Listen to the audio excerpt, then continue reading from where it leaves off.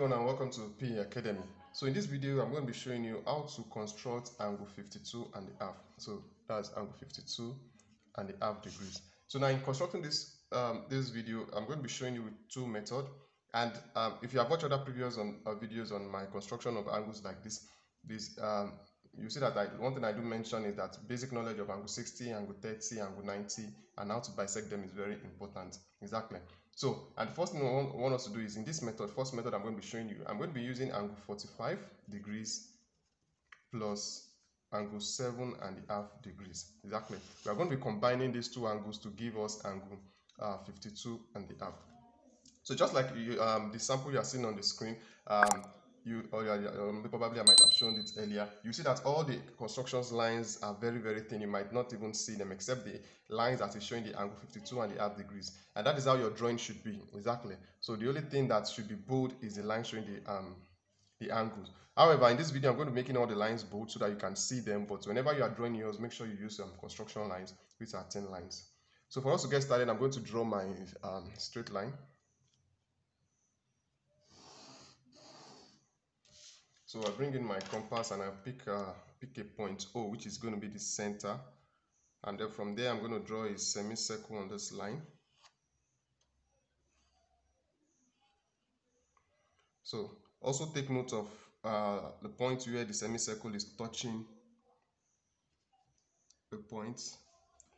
So let's call the center, this is point O, and then let's call this AB. So the first thing I want to construct is angle 45. Exactly. And for us to get angle 45, we are going to first construct angle 90, and then from angle 90 we bisect it to give us angle 45. Alright, so I'll bring in my compass at any convenient length. I'll place it on point B, I'll draw an arc, and then I'll place it on point A with the same length, I'll draw an arc. Now from the point of intersection, like I do say, make sure you pick the you are very careful enough when picking your point of intersection so that you can get accurate results. So draw a line. So now we already have 90. The next thing is for us to bisect the angle 90 and so that we can get 45. So now let me take note of where this perpendicular line is touching the semicircle. So it's touching it at this point, and let me call that point C. So that means we have our angle COB equals to 90. So now we are going to divide this to give us 45. So what do we do? We're going to bisect the angle with the same the particular length on your compass. You go to point B, you draw an arc. Don't forget, like I said, all these things we have been doing so far should be faint line. Exactly. And then the same length, you come to point C, you draw an arc. So from the point of intersection, which is right here, you draw a line to point O.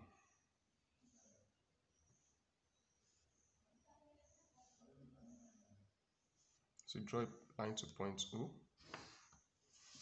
So that means the angle here, so let's call this point, so where this line is touching the semicircle, let me call it point D. So that means we already have our angle DOB to be 45 degrees. Exactly. Now we've gotten 45. The next thing we want to get is to get our angle 7 is 7.5. And for us to get that 7.5, this is what we are going to do. Remember, this is 45, and then we are going to construct angle 60 on this side. Exactly. So with the same length of compass that I used in drawing my semicircle earlier, I have not adjusted. So I'll place it on point B. Exactly. I place it on point B, and then I'll draw an arc on the semicircle. Now where that arc is touching the semicircle, is touching it right here. It's touching it right here. Exactly. So let me call that point E. Let me call that point E. Now I won't be drawing a line to pass through that place, but I want to achieve something there. But just know that this point here, if I'm to draw a line to point O and to point B, is going to be 60 degrees. So I can just say we have EOB to be 60 degrees. Now, if you look at these two angles here, from here to here, that means we are going to be having 60 minus 45 degrees. Exactly. That means okay, let me just go ahead and draw it so that you don't get confused. But if you get the concept, you might not need to draw it anyway. So if from here to here is 45, but from here to here, which is EOB, is 60. So the difference between the two will give us 15 degrees. That means this angle here is 15 degrees, exactly. And if we go ahead to divide it into 2, we are going to have our 7.5, and that is what we need to add to our 45 degrees that we've gotten already to give us 52.5, exactly. So what do we do now? Let's bisect. So you bring back your compass, you place it on point D. So from point D, you draw an arc. With the same length, you come to point E, and then you draw an arc. So what you want to do now is to take note of the point of intersection, so which is right here. So from the point of intersection, so this is actually the line that should be made bold, because this is the line that is giving us the angle. And then this. So with this now, we've already gotten our angle 52.5, because by bisecting this angle 15, that means here is 7.5 and this is 7.5, and don't forget this from here to here is 45. So now we already have our angle 52.5 degrees. So this is the first method. So let me just use it. So right there we already have our 52.5 degrees. So this is one way to go about it. So quickly, in the next few minutes, 3 minutes, let me show you another alternative. So let me just note this as method 1. So there are some of these angles, there are different ways to go about it. If you can just play around with some of those basic angles, and then you'll be able to get it. Now let's look at another alternative to getting it. So let me call this method 2. Now remember, we are doing 52.5.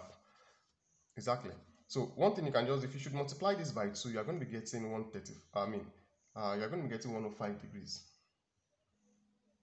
So that's going to give us 105 degrees. Exactly. So what does that mean? That means if we can get 105 degrees by construction method, exactly, not with the use of a protractor, and we bisect it down, so divide it into 2, it's still going to give us 52.5. Exactly. So now the question is, how do you get your 105? And if you have to get 105 degrees, it's simply construct 90 degrees plus 15 degrees. Exactly. So now let's apply this. So let me draw my straight line. So if you are finding value in this video, please give it a thumbs up. So let me draw my straight line. And then I'll draw my semicircle. I'll pick a point on that on the line and draw a semicircle.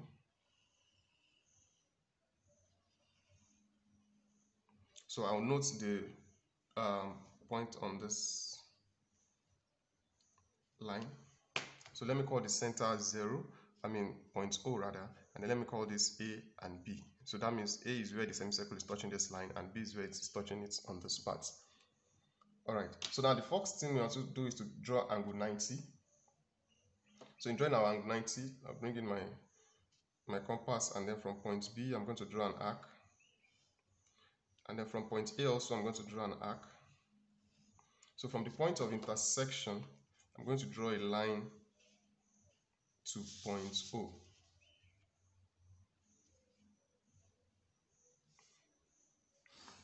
So this approach is also good if you want. It's also another way of learning how to draw angle 105 degrees. So now we already have 90.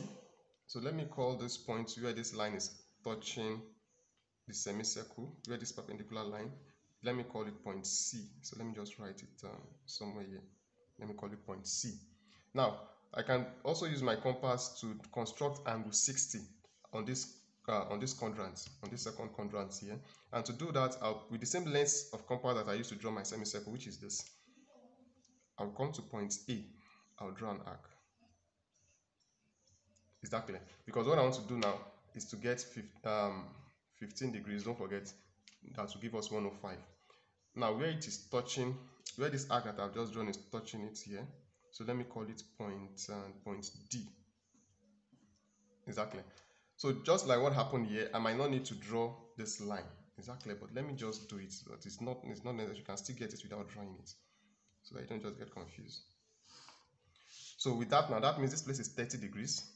This angle here, that is angle DOC, is 30 degrees, right? And that means angle AOD. So that means angle OD is what, 60 degrees, and that gives us 90. So but our core interest now is this angle DOC is for us to divide it into 2 so that we can have 15. 15 here, 15 here. If you should add the 15 on this side to 90, you already have our 105. I hope that is clear. All right, so for us to bisect it, you bring back your compass. So from point C, you draw an arc. With the same length, you come to point D, you draw an arc. Now from the point of intersection, which is right here, so you're going to draw a line to point O.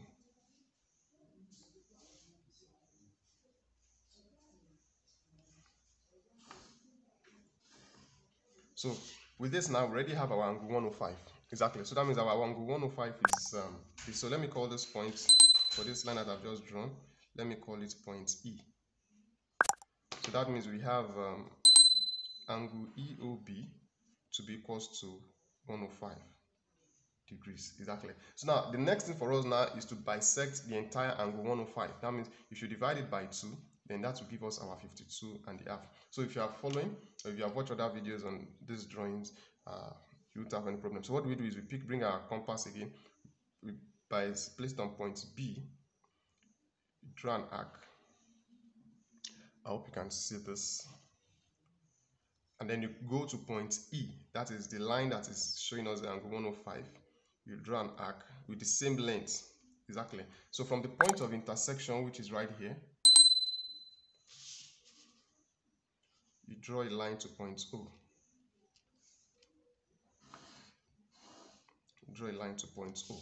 And with this now, we've gotten our angle 52 and a half.